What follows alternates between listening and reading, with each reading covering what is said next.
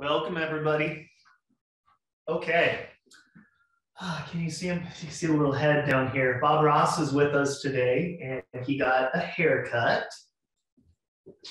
Here he is. And now he has eyes. And so you might hear him bark today because he's just discovered that there are mirrors and there are puppies in the mirror. And he doesn't know why there are puppies in the mirror. So we're just going to bring that in today of this is Bob, and Bob's going to do what Bob's going to do. Having said that, I want you to do what you're going to do. Welcome to Stress Resets. This is the only Stress Reset class we will have this week. And continuing along with the theme for the week, we're going to practice resetting our stress reflex, working with a stress fever from the lens of the low body. So if you've been with me for a while over previous stress reset classes, there's going to be some repeat here because there are some really powerful and important practices, all having to do with the low body, right? So let's go ahead and get started. We're taking a diversion from how we have been playing.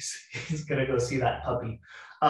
From how we have been playing and exploring, and we're going to be on the floor today. So if the floor doesn't work for you, you can be on the bed, you can be, you've got a bench you would like to be on, you can be on that. So let's go ahead and get started. We hold a lot of stress in our lower body, and in particular, we hold a lot of sympathetic stress reflex. I'll say it again, I've said it numerous times. I like to talk about stress in terms of reflex and fever. So stress reflex. We all know what reflexes are. If I go to the doctor and I have my knee tested and they hit it with that little rubber mallet and the knee moves, that's a reflex. If you're startled, we go through a startle reflex. We know that that is just something unconscious our body is doing to keep us safe. It's just like, oh, when this thing happens, my body does this. Well, stress is the same. Stress is the same, that it's not something weird. It's something, Bobby, come here, please. I am so sorry. live class. The stress reflex is something that's just sort of happening in the body, where something is happening in our environment and our body is perceiving it as a disruption, as a threat, as something to be wary of. And it all happens unconsciously. And that unconscious reflex then begins to spike a stress fever.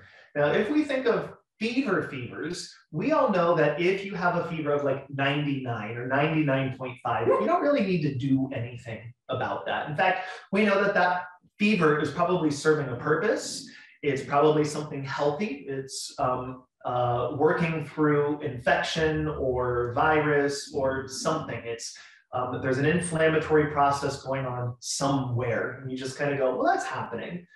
When it gets up to 100, 101, and you go, okay, I should take a Tylenol, maybe I do my cold compress or whatever it is you do, you kind of know how to work with that. But when we wake up and we're surprised with those 105-degree temperatures, 103, and we take the Tylenol and it goes down to 103, or it goes down to 101, you're like, oh my gosh, I still have a fever and I've done the things. Well, that is often where we begin to notice our stress, is when our stress is spiked in fever up to 105. It's like, I'm so stressed and now I don't even know what to do and I'm surprised by it.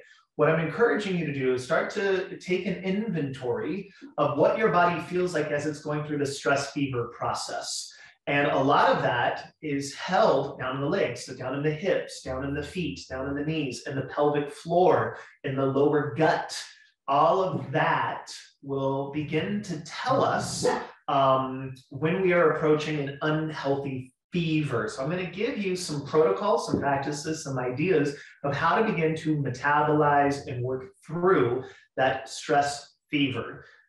as well, most of us are probably going to be cooking, shopping, being with family, being out and about, something that we haven't been doing recently. And so over the next few days. So these are also practices to have in your back pocket to share with other people or to do in order to be better able to be with people. So let's go ahead and get started. I want you to pick your favorite foot. Doesn't matter which foot it is. And we're going to take our thumbs, and if you go, so I have my toes, and then I have this upper, I have like the forefoot here, the ball of the foot, and then I have this arch of the foot. If I take my thumbs right into the top of the arch, the bottom of the balls of the feet, and I just begin to kind of push in through there, that is, from a reflexology standpoint, related to diaphragm, related to where the gut meets the chest, and it's a really beneficial place to begin to massage. Or just massage your feet. You can do it with your hands. You can put a ball on the floor. You can have someone else massage your feet for you. You're just going to take and do a little massage through there. I want you to just take an inventory of how that feels. Do you like it? Does it feel like something that you maybe want to do? If so, remember it and keep practicing it. Good. Same side, we're going to take your thumb, and if I drew a line from my heel through my Achilles, up the back of the calf to the back of the knee, well, if you go about halfway into your calf there and just kind of push into that a bit, there's a reflexology point in there that is really helpful for stress. And you can kind of play with it a little bit. You can go down or you can go up. And here's the thing about reflexology points. You know when you hit it, right? So if it's like, I don't feel anything there, it's because you're on the wrong place. So get a little exploratory. Go south, go north, go east, go west, right, left, up and down, deeper, more shallow, and just begin to search for it. When you hit it, you're going to go, oh, right there. That's where it is. And I'm pushing, if I was on a scale of 1 to 10, I'm pushing at about a 4. So I don't need to go super deep. Deep tissue work is not all it's cracked up to be. Just a little bit, like your body is smart enough to just get it when it gets it. So I'm just kind of pushing through there a little bit. And then I want you to just notice any differences between your two sides, any differences in how you feel. And then let's go and do the other side. Same thing. I'm going to start off with that little point underneath the ball of the foot, right above the arch of the foot.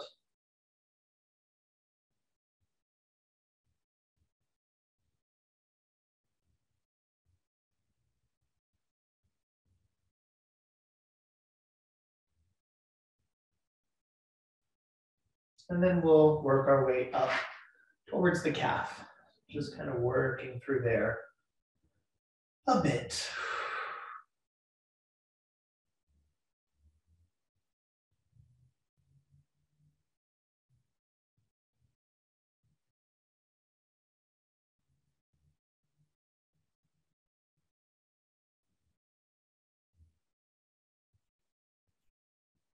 Good. And then just kind of notice what you notice. From there, we're going to have you lie all the way down on your back. We're going to go through this TRE practice, tension and trauma release exercise, TRE. We're going to go through the practice. There's a few different pit stops along the practice we're going to move through, and then I'm going to talk about it afterwards. So I want you to just take an inventory as we lay down of what you notice in your hips, what you notice in your legs, what you notice about your body, about your cognitive body, your emotional body, all the things we're used to in this class. Lay all the way down, and we're going to bring the soles of the feet together. And my knees are not going to just fully stretch open. It's not a flexibility competition. But I'm also not going to try to keep them together. They're going to go casually somewhere in between, all the way open and fully closed. From there, All of my toes are touching all of my toes. The outside edge of my foot tries its best to touch the outside edge, and my heels touch my heels. And then they push, they squeeze together. From there, I squeeze my butt cheeks until I feel my pelvis rock so that my low back is closer to the ground. So there's a squeeze together, squeeze of the butt cheeks, and then I push down into the floor to begin to bridge up. Now, it doesn't need to be the biggest bridge, but it's certainly lifting up. So there's lots of tension going on. I squeeze, I push, I squeeze, I squeeze, I squeeze. And I'm gonna hold for 45 seconds to a minute.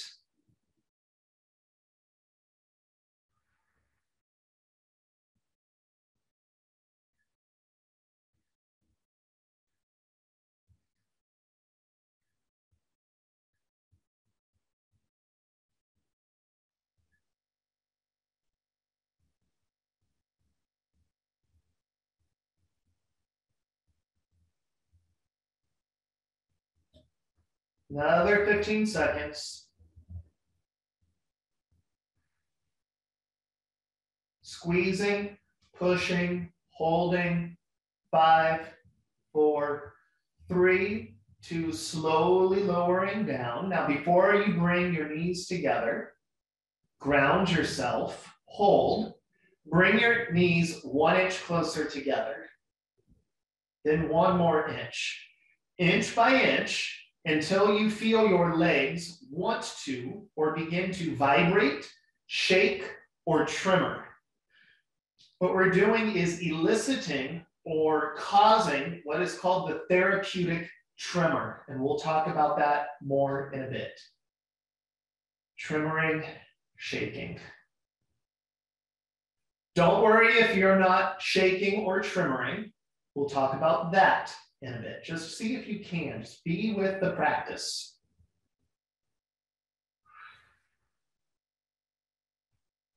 Now, if you're watching mine, I'm not making this happen. This is simply how my legs are responding to the experience they just had.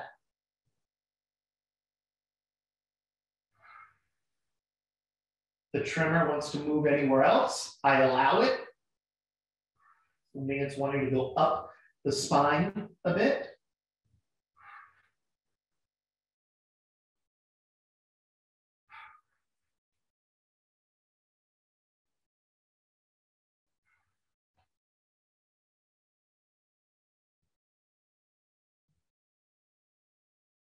Now, I would normally let this go. For the sake of class, we're going to repeat because sometimes on the second repetition, you are able to go deeper into it if you haven't felt it at all. So let's do that.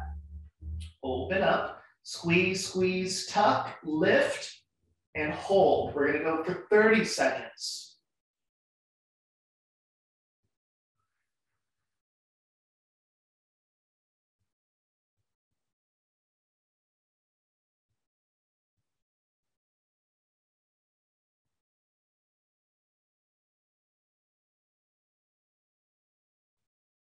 Five, 4, 3, 2, coming down. Inch by inch, tremor.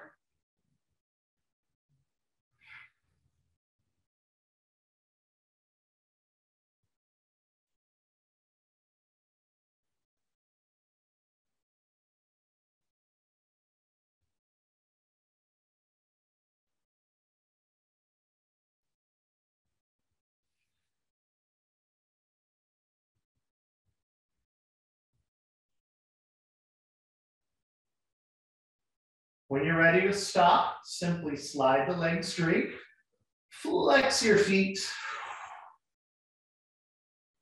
and relax. Notice what you notice. And when we're ready, bend your knees. Let your feet be wider than your body, and your knees will be together. So it is the opposite of the posture we were just in. Squeeze the knees together. Squeeze the butt cheeks, lift up, push your feet down, squeeze, squeeze, hold. Really bring those legs together, squeeze, squeeze. Can you get your knees more together? Can you get all 10 toes down on the floor? Can you get your heels down on the floor, the balls of the feet down on the floor?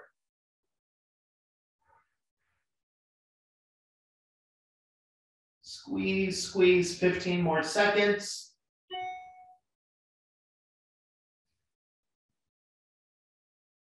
5, 4, 3, 2, slowly lowering back down. Now this one's different. We bring our feet and our knees together, and the knees open up inch by inch until they find a tremor.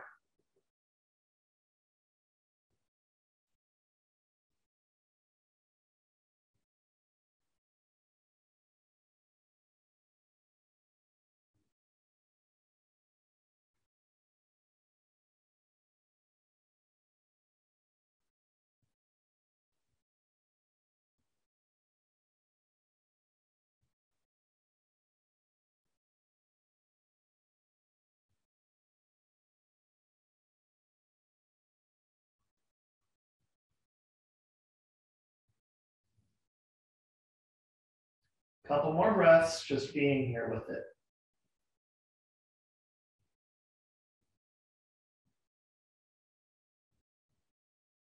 Now you can slide your legs straight and flex your feet if you're done with this, or join me for another repetition. Squeeze, squeeze, push.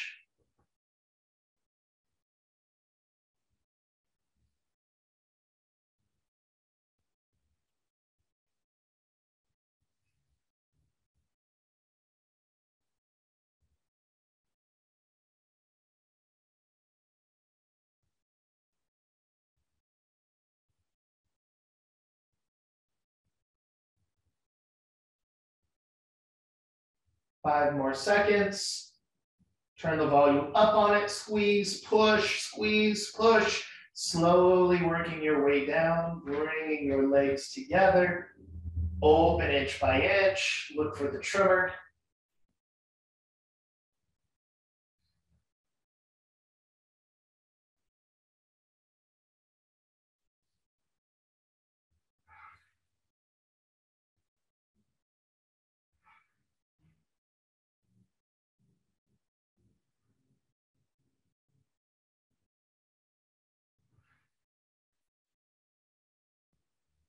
Now, if we weren't in class, I'd let this go on for another 3 to 5 minutes. But since we are in class, and this is something for you to repeat on your own, this is not just a do it when James is here moment. This is a take it, if this works for you, and do it at home, and let yourself shake, tremor for longer. For the sake of class, slide your legs straight, flex your feet flat, relax, and just notice what you notice. I'm going to follow this up with windshield wiping my feet right, left, right, left, right, left. And it's just going to wiggle my body. Now, that's one wave frequency, right? It's like a snake or an S wave. If you like that, keep doing that. If not, ground yourself, push your heels into the floor, point, flex, and see if you can jiggle. So it's more like an up and down wave. So I can go side to side or up and down. Keep doing the wiggle or the jiggle. Keep doing the movement as I talk. And if you need a break, just pause and breathe into the body. I want to talk for a moment about why these practices. So I introduced at the top of this the idea of stress reflexes and stress fevers. When we have that 101 degree temperature, right, that is typically a sign for the body to go through like a fight or flight moment. When we spike all the way up to that 105, that's usually a freeze moment. And I want you to think about even just how a fever feels. When you've got that 101, you're kind of anxious, you're ready to do something about it. Then you go through phases where you just like recoil and you're like, I gotta take this, I gotta do this. When you are up at like 105, you're dead to the world, right? We tend to hold a lot of stress in that 101 degree thing. And a lot of that goes down into the legs. Fight energy is sympathetic fight energy is more often stuck in the upper body when we want to push, shove, when we wish we had responded in a pushback sort of way. Flight energy, when we wish we had ran, when we wish we had moved away, when we wish we had walked away, when we wish we could get out of there, is more often held in our leg energy. And so our leg areas, our leg cells. So neither one is bad, neither one is good. It's just simply what is. So we worked a lot last week with processing through the upper body, and these lower body things are about how do we, if the stress and the trauma that I'm holding in my lower body is because I wished I had ran, because I wished I had moved away, because I wished I had left the situation, then I have to figure out a way to contract those muscles, to allow them to move, to shake, to process through that uninitiated, that unprocessed movement that my body was telling me to do in the moment. Anecdotally, if I'm in a meeting and something rude is said, and my impulse is, well, I really wished I had just got up and walked out of the room. But I'm an adult and I'm an employee, and so I don't. I sit there, and then I wonder why later on that night, my legs hurt, my stomach is upset, my hips hurt, my back is starting to ache. Well, it's because my body knew, my nervous system knew that the best thing to do in the moment would be to get up and walk out. But you have to adult yourself through the world. So I'm not saying get up and walk out of every meeting, but know that if you have that impulse, maybe that night go home and do some of these exercises. If you're sitting at the Thanksgiving table and that rude thing is said, that different political viewpoint is said, you're like, oh, I just want to walk out, but that's Uncle so-and-so. I can't. Go into your room and do these exercises to help metabolize and process. What we're doing here is contracting and squeezing, we're mobilizing, we're honoring the urge to move through the squeeze. Then think about when you have experienced some sort of deep trauma, deep stress. We call it shock, right? If you're hit by a car, and we know that the body's going, like that's in the common vernacular, your body's going through shock, where it's going to shake, it's going to shimmy, it's going to tremor a bit. That is the therapeutic tremor. That is your body metabolizing and process and bringing itself back online. Dogs do it. Bob does it every day. Yesterday he got groomed. It was a traumatic experience for him. As he was going to sleep that night, he was kind of shaking and shimmying all around. We've seen this. You watch National Geographic, you see the gazelle almost get caught. It gets up, it shakes, and then it bolts off. It is a sign of the fever. It is a resetting. And we just don't allow ourselves the opportunity to do that. Then following it up with that rhythmic motion is a way of then resonating, getting the body back online to go, oh, we're okay here. We are totally, totally fine. So to access that therapeutic tremor, let it contract, let it shake, let it do its thing. And then following up with a rhythmic movement is a way of getting things back on track. And you can do the side to side, you can do the jiggle, you could just come up and do seaweed spine. That's why we do seaweed spine. They're just tools to help you reset that impulse, that fever that your body's automatically going to reflexively go through. Now, if it didn't happen for you today, these are habits.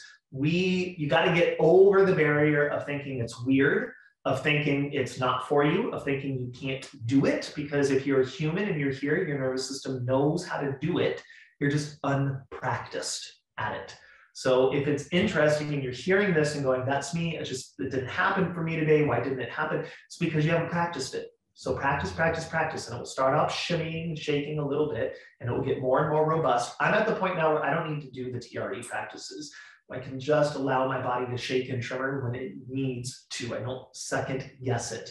Same is true for fidgeting. If you feel an impulse to fidget, I grew up with a mom, nothing gave me greater, and I say this a lot, nothing gave me greater joy than telling my mom she was wrong about when we were growing up. If we fidgeted, it drove her insane.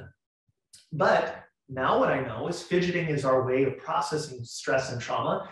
And fidgeting is one of the best ways to burn extra calories. So if you're trying to lose those 5 pounds, fidget more often. It is the best way to lose that. So wanted to give you some practices for that. Let's move up the body a little bit and into our belly area. I like using warmed props, so a heating blanket, like a rice bag of some sort of weighted thing, because it feels really good for the belly. This class, in my opinion, is all about giving you tools without props, so things you can do on your own without having to buy extra stuff. So we're gonna do it with our hands, but you can, if you want, use something weighted. Go ahead and lie all the way down. We're gonna warm our hands up. And we're gonna place them onto the upper belly, right onto the stomach area.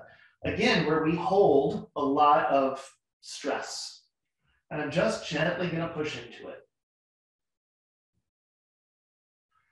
On a scale of 1 to 10, I'm pushing at maybe a 3 here, so it's not heavy. Then, and I've got my hands working together, I'm going to push towards the thumb aspect, and then the left, and then the pinky, and then the right. It's like I'm drawing a circle around my actual stomach. And I'm gonna pause wherever feels important. I can't tell you where that is. You have to know it. Important is going to feel really good. It's gonna feel really bad. It's gonna feel like, what is this? Or that feels different. You gotta get used to paying attention to that 99-degree thing versus being screamed at by the 105-degree thing. Otherwise, you're gonna get stuck in that cycle again and again and again. So where feels like a 99-100-degree, that feels different moment, and just be there, kind of gently pushing down into it. Now we can go into some of our previous practices from the few weeks. I can allow my sits bones to be wide. I can go into my heart-lung hug. I can relax my eyes and my tongue.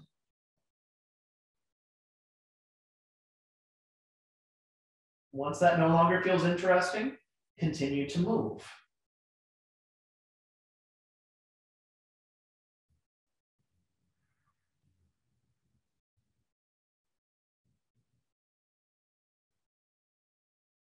Now, if that feels good, keep doing that.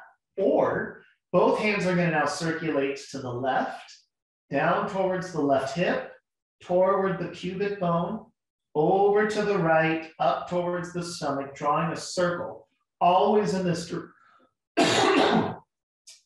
always in this direction. Left to bottom, to right to top. It is the direction of peristalsis, or the way your gut moves. Pausing wherever feels important. Now, keep doing that, whichever version of that is working best for you. We hold so much tension in our gut because it's a vulnerable area. There's a lot of that vagus nerve that we often talk about interdigitates or connects down into the gut a lot because it's constant. That's where your nourishment is coming from. That's where there's a lot of important functions going on down there. So when we have colloquially the terms of like gut instinct, gut wisdom, gut knowledge, there's a nerve for that. It's a literal thing. So sometimes we tend to hold, and a lot of that will come from the legs and into the pelvic floor, that unmetabolized, that uncontextualized, unprocessed fight or flight stuff, tightens up the hip joints, tightens up the pelvic floor, tightens up the gut. We stop breathing, which tightens up the top. And so all of this just gets stuck. So just going through and having a feel-good moment and pausing. Now, when I do this with people, out of everything, this gut thing, I will often, even here in the comments, I'm sure someone today is going to go, I got a little emotional. I got a little sad. I felt something come up. It's because we hold, where we hold physical sensation and emotional sensation and all of that, our Western ideas of wellness like to take and separate those. So this is a psychological thing. This is a physiological thing. The body doesn't know the difference. It's just going, this thing feels like this moment and it's gonna bring up this thing. We're gonna morph over here from. So yeah, you might feel emotional. It doesn't mean that you are sad about something in the moment. It doesn't mean that there is an undiagnosed trauma. It just simply means that your body has been holding on to something and it's now realizing it's holding on to something. And you can be with it. You can lean into that and help metabolize it. Or if it feels like it's too much right now, let off the gas a little bit and be there, knowing you can always return to it whenever you want. It's not causing more bad stuff. You're amazingly resilient. You are amazing. Your body has so much fortitude and strength to it that just to acknowledge it is often enough. So I wanted to give you that. Now, to finish off, I'd like everyone to just sit up and just take a little inventory. You have some homework. It's the same homework as if you were in Move Lab. I just heard a podcast by Dr. Andrew Huberman, who is a neuroscientist at Stanford, Huberman Lab podcast. He is the foremost expert on neuroscience. He's the one bringing it out into the world right now and demystifying it. He had a whole podcast on gratitude and gratitude practices. And as I mentioned yesterday, the idea that a gratitude practice is a list of things that you have gratitude for is now an antiquated gratitude practice. We should all be counting our blessings. We should all be thankful. We should all have gratitude, but that doesn't do the thing that we often think it does. When we have gratitude practices, we're often trying to make our nervous system more what's called pro-social, more engaged, more curious, more immune system healthy, more ready to go. And the way a gratitude practice optimally should go to be more pro-social is to receive gratitude, to be on the receiving end of authentic and truthful thankfulness. So you carry within you powerful medicine. Your homework is to, over the next weekend, over this Thanksgiving holiday, if that's what you celebrate, is to tell someone how much gratitude you have for something very specific, something they did for you, something you're thankful for, because it makes their system more pro-social. You are giving them medicine by telling them that. And in return, you're going to get it back from them. And if you don't have someone like that, to find a story either in your history where you can remember being authentically thanked or having gratitude expressed to you, or a story where you've heard a podcast, a book you've read, a TV show you've watched, and to just be with that and how that thing made you feel. It is free medicine that we can give to each other that will directly help reset our stress. So thank you so much. I hope you have a wonderful rest of your week and tell someone that you are thankful for them. Thank you, everybody. We appreciate you. Great. Thank you so much, James. So fabulous. Great practice today. Very helpful for me. I hope everyone has a great Thanksgiving. We'll hang out for a couple minutes, see if there's any questions that come in. I did want to, I don't know if this is going to work, but I found a picture of Bob Ross on Facebook where you can actually see his eyes. So I don't know if you guys, can you see that? He actually has eyes. Hey, Bobby, come here. Come here, Bob. Come here, baby. Come on. So oh, now you want to sleep over here. Let me go grab him real quick. Come here. He wanted to teach the class today, clearly. Oh my gosh.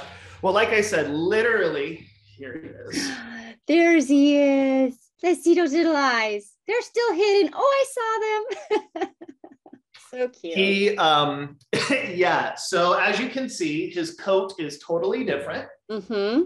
Because he's roan coated. So roan coat is brown and then it grows out white. So now he's more brown.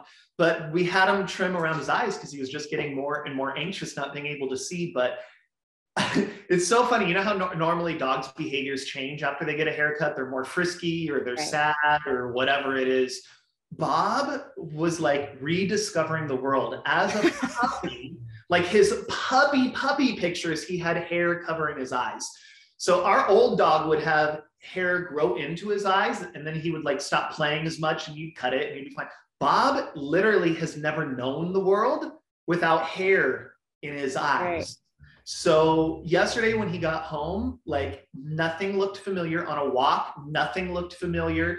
He barked at himself for like 10 minutes in the mirror yesterday. And then over there, he's never seen, I guess, over there's a mirror, over here there are mirrors. And so now he's like, why are there dogs in the studio? He's having his very own orientation practice. He really is. So he's in the process of rediscovering the world as now a 5-month-old dog. So wow. that's where we're at.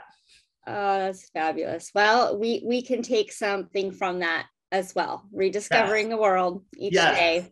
Pull the hair away from your eyes and rediscover the world. Awesome. Well, I don't see any questions. So thank you guys so much. Oh, you're very welcome, Kim. You're all very welcome. Thank you. And we'll see you guys next Tuesday for Move Lab. Yep. And I think next week is play week. Play, so let's play a lot. All right. Okay. Bye, Raven. Bye, everybody. Bye. Bye, love.